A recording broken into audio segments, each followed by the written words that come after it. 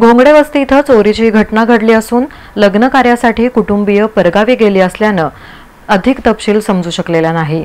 घोंगडे वस्ती इथं घरफोडीची घटना घडली। पाळत ठेवूनच चोरट्यांनी डाव साधल्याचा अंदाज पोलिसांकडून व्यक्त करण्यात येत आहे।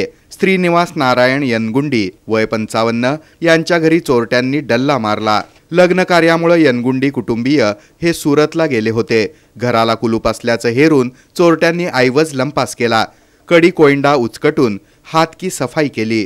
कुलूप कडी कोंडा उचकटण्यात आल्याची बाब शेजारच्या लोकांच्या निदर्शनास आली। तातडीनं पोलीस आणि यनगुंडी कुटुंबियांचा संपर्क साधण्यात आला। घटनेचं वृत्त समजताच जोडभावी पेठ पोलिसांनी घोंगडे वस्ती इथं धाव घेऊन पंचनामा केला। यनगुंडी कुटुंबीय सोलापुरी परतल्यानंतरच चोरीस गेलेल्या ऐवजासंदर्भामध्ये माहिती मिळू शकेल असं तपास यंत्रणेकडून सांगण्यात आलं।